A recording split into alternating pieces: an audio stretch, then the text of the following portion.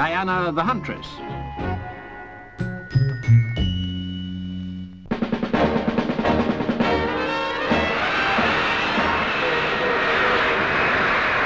(1969), a big year for Britain's jump jet, the Hawker Siddeley Harrier.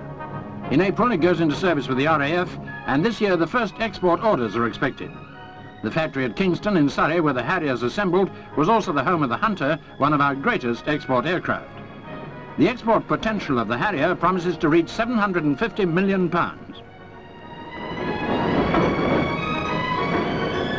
According to Mr. John Maladieu, Minister of State for Technology, who was visiting the factory, governments all over the world are taking a keen interest in it.